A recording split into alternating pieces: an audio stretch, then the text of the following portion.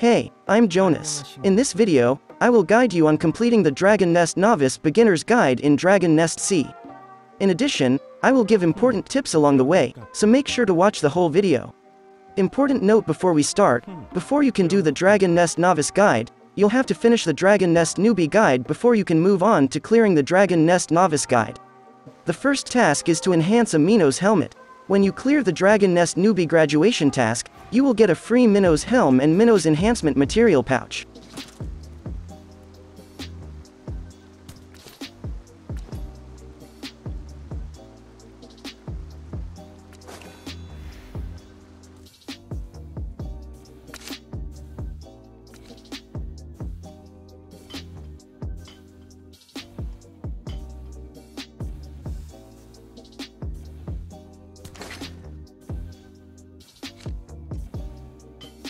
To enhance the Minnows helm, you'll need two materials, Minnows Librium and Flame of Minnows. Open the Minnows enhancement material pouch, and after that, open the jelly pouch. You'll get enough Minnows Librium and a Flame of Minnows to enhance the Minnows helm once. Now that we have Minnows helm and the enhancement materials, let's enhance it. Talk to a blacksmith NPC, then select Enhance Item, right-click on the Minnows helm, and press Enhance. After you pay up, that is.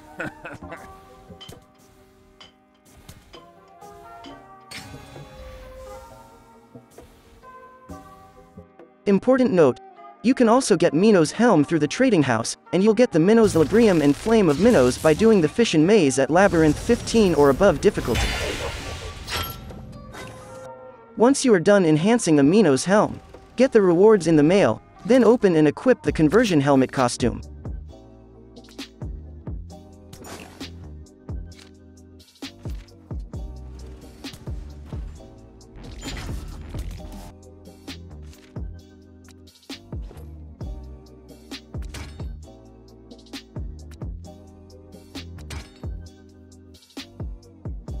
The next task is to clear the stage round 1.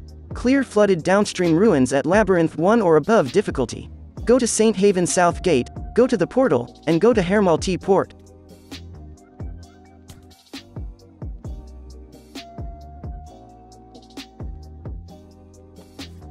Flooded downstream ruins is located here.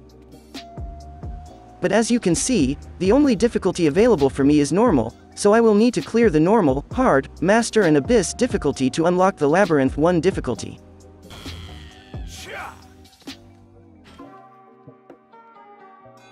After clearing the stage, go back to town and get the rewards in the mail, then open and equip the conversion lower body costume and the Minnows armor upper body armor.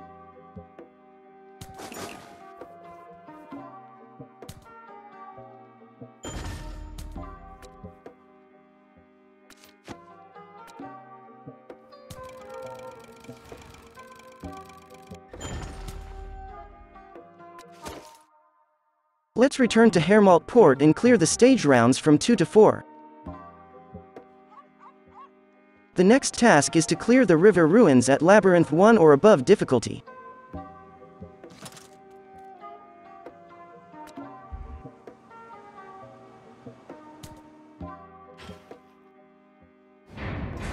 After clearing the river ruins, the next one is to clear the sunken cargo vessel at Labyrinth 2 or above difficulty.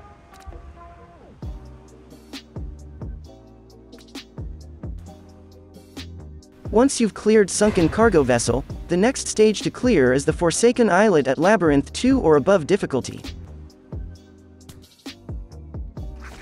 Now that we're done with stage round 2 to 4, let's go back to town and get the rewards.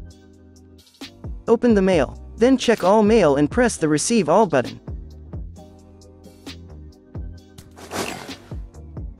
Open all of the conversion armor pouches and Minnows armor box, then equip them all.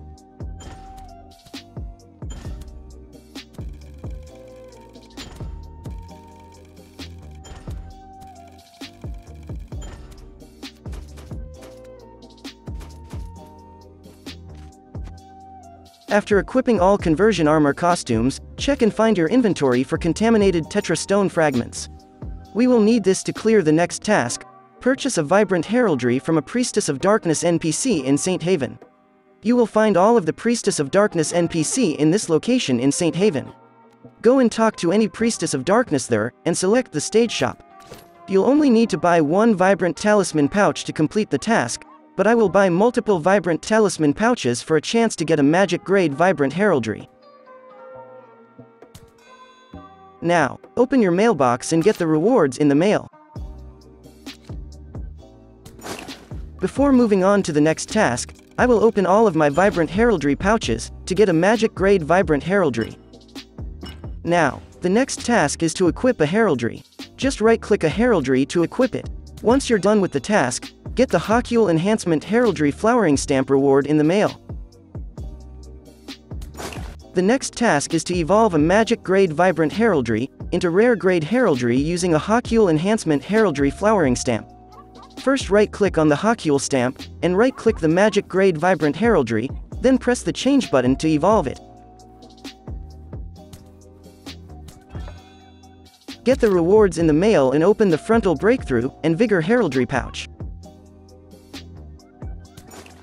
First, open the 3 Frontal Breakthrough pouch, then open the Vigor Heraldry pouch. The difference between a Vigor Heraldry and a Frontal Breakthrough is that Vigor Heraldry has a guaranteed max attribute attack power of 20% without additional stats.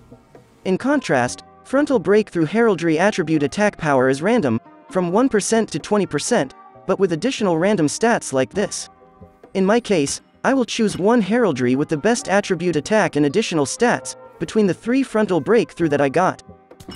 For the next tasks, go to St. Haven South Gate, and go to the portal, then go to Riverwort Wharf.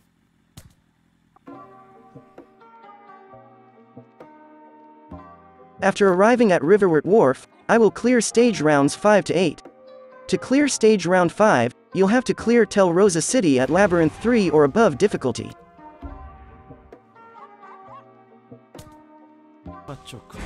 After clearing Tel Rosa City, the next stage to clear is stage round 6, which is to clear the Shadow of Evil Spirits at Labyrinth 3 or above difficulty. Once you've cleared Shadow of Evil Spirits, the next stage to clear is stage round 7, which is to clear the Ancient Library at Labyrinth 4 or above difficulty. Finally, after you've cleared Ancient Library, the next stage to clear is stage round 8, which is to clear the East Ancient Library at Labyrinth 4 or above difficulty. When you are done clearing stage round 5 to 8, let's go back to town and claim the rewards. Open your mail, and check all mail to receive all Conversion Accessories pouch, and Dragon Nest Novice Accessories. Equip all Dragon Nest Novice Accessories. Then after that, open all Conversion Accessories pouch, then equip them all. The next task is to get Labria Ultimate Heraldry. The Labria Ultimate Heraldry store is located in this location in St. Haven. Go and talk to Space Information Collector Galsperia H3. Select Labria Store and buy the Labria Ultimate Heraldry. To upgrade the Labria Ultimate Heraldry, you'll have to buy 10 Update Package version 1, 10 Update Package version 2, and 5 Update Package version 3.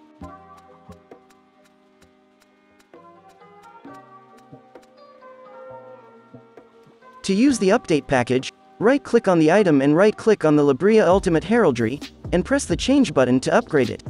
Important note: make sure to start with Update Package version 1 before you can use the version 2 and 3 Update Package.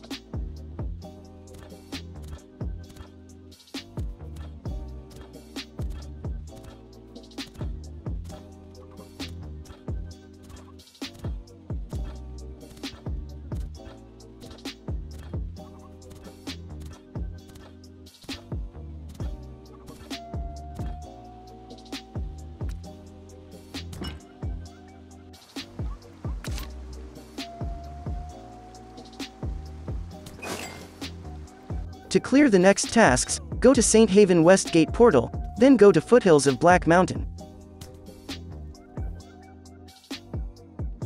After arriving at the Foothills of Black Mountain, I'm going to clear stage rounds 9 to 13.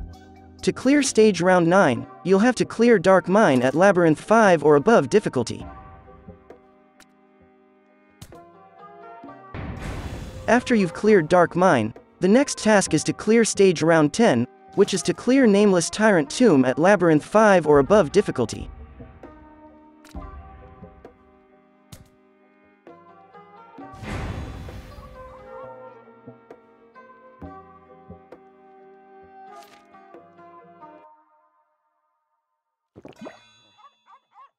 Once you've cleared Nameless Tyrant Tomb, the next task is to clear stage round 11, which is to clear Abandoned Welton Hollow at Labyrinth 5 or above difficulty. After clearing Abandoned Welton Hollow, the next task is to clear stage round 12, which is to clear Withered Forest at Labyrinth 6 or above difficulty.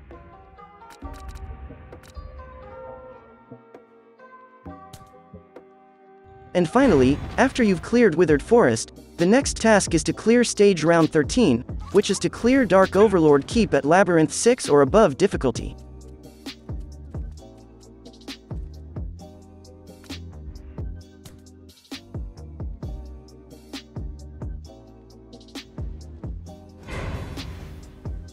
When you are done clearing stage round 9 to 13, let's go back to town and claim the rewards. Open your mail, and check all mail to receive all rare grade Vibrant Heraldry with 100,000 attack stats, and the Cerberus Fellowship Pouch. Before equipping the heraldries, talk to BST Point Shop NPC and buy the Heraldry Expand slot item.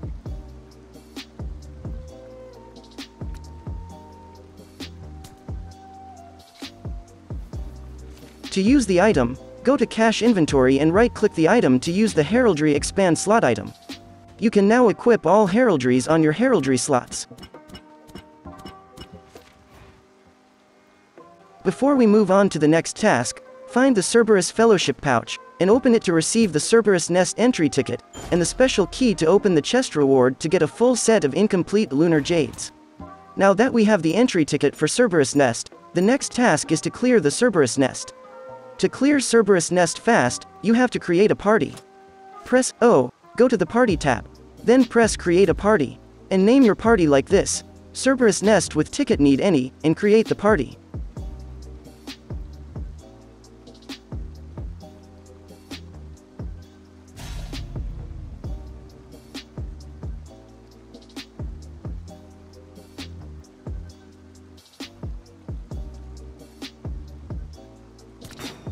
Cerberus Nest is located in the foothills of Black Mountain, so you'll need to go to St. Haven West Gate and enter the portal, then go to Foothills of Black Mountain. After arriving at Foothills of Black Mountain, the Cerberus Nest entry portal is located here.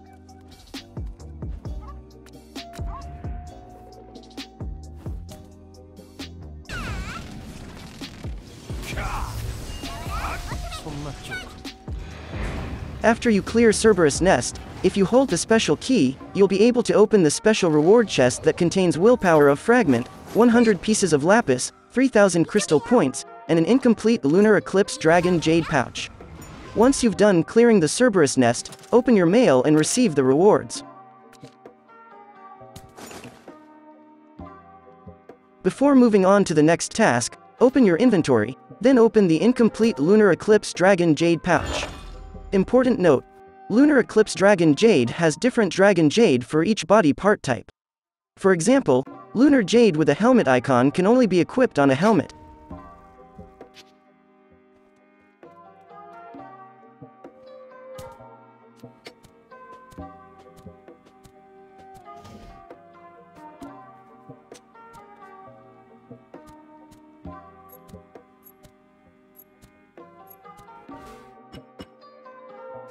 For the next task, you'll have to equip any jade in an item.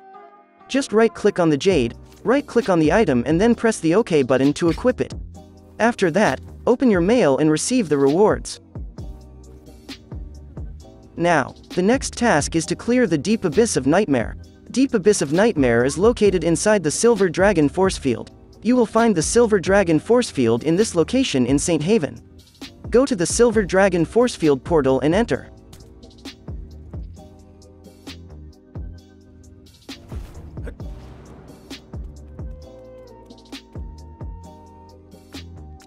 I will do Deep Abyss of Nightmare solo, and clear it in easy mode to clear it fast. After clearing Deep Abyss of Nightmare, open your mailbox, and you'll receive the required materials to craft 1 unidentified vibrant talisman, which are 3 nightmare fragments and 1 maze fragment. The next task now is to craft 1 unidentified vibrant talisman. Go and talk to a blacksmith NPC, then select craft item, and click on the rune, Dragon Jade, and Talisman Crafting tab, then select the Vibrant Talisman Crafting page. Then craft 1 unidentified talisman. Now, open your mailbox and receive the 10 unidentified vibrant talisman and 30-ounce sweet wine. Before we move to the next task, I will open all of the unidentified vibrant talismans in my inventory.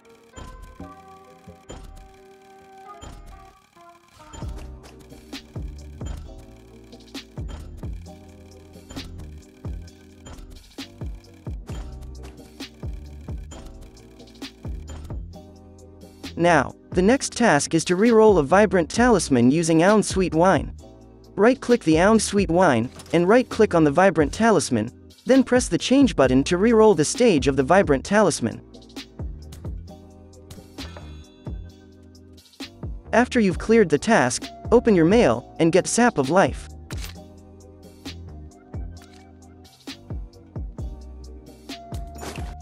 The next task now is to evolve Magic Vibrant Talisman to Rare Grade. First, you must reroll the Vibrant Talisman to stage or level 5 using ounce sweet wine.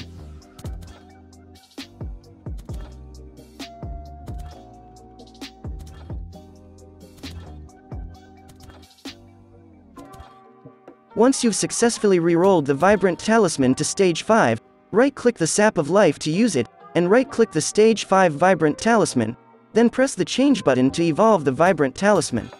After you've cleared the task, go to your mail, and receive an additional unidentified Vibrant Talisman.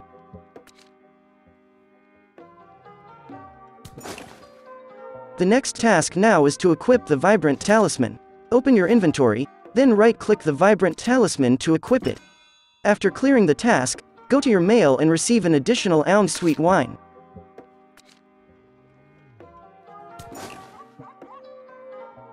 Now, as you can see, the remaining tasks are the Nest Round tasks 1 to 12.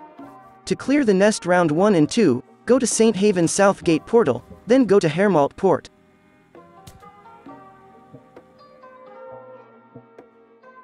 After arriving at Hermalt Port, the Nest Portal is located here. The nest you need to clear at Labyrinth 11 are Manticore Nest and Serpentra Nest.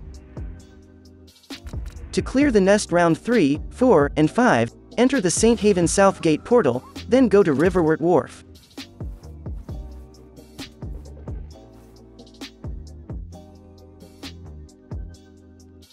After arriving at Riverwort Wharf, the Nest Portal is located here. The nests you need to clear at Labyrinth 11 are Professor K Nest, Archbishop Nest, and Gigante's Nest. To clear the Nest Round 6, 7, and 8, enter the St. Haven Eastgate Portal, then go to Anu Arundel. After arriving at Anu Arundel, the Nest Portal is located here. The nests you need to clear at Labyrinth 11 are Volcano Nest, Guardian Nest, and Mist Nest. To clear the Nest Round 9, talk to Ticket Agent Soreen in St. Haven and go to Calderock Village.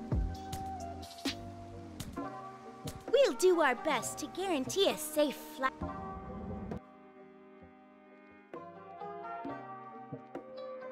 Typhoon Kim's nest is located at Grey Ruins. Go and enter the North Calderock Portal, then go to Grey Ruins.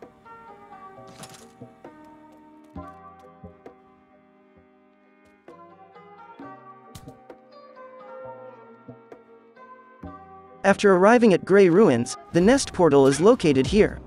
The nest you need to clear at Labyrinth 11 is Typhoon Kim Nest.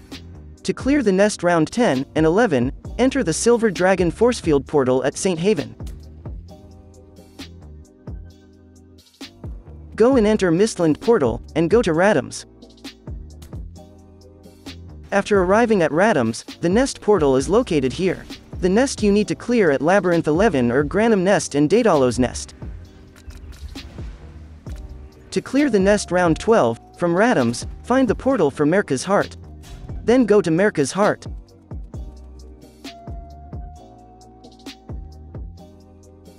After arriving at Merca's Heart, go to Merca's Port Portal and enter the portal. After arriving at Merca's port, the Nest portal is located here. The nest you need to clear at Labyrinth 11 is Chiron Nest. After clearing all nest rounds, return to town and receive the rewards in your mailbox. Open your mail, then check all mail and click Receive All Reward button. Make sure to check each of the mailbox page to claim the unclaimed rewards in your mail. Now for the final and last task, you'll need to have 37 Dragon Nest Novice Dream tickets to buy the Novice End of Dream weapon pouch. Go and talk to BST Point Shop NPC, then select Mission Bulletin Board Store. Go to Ticket Exchange, and purchase the Dragon Nest Novice End of Dream weapon pouch, using 37 Dragon Nest Novice Dream tickets. Congratulations, you've now cleared the Dragon Nest Novice Beginner's Guide. That's all for this video, and I'll see you in the comment section below.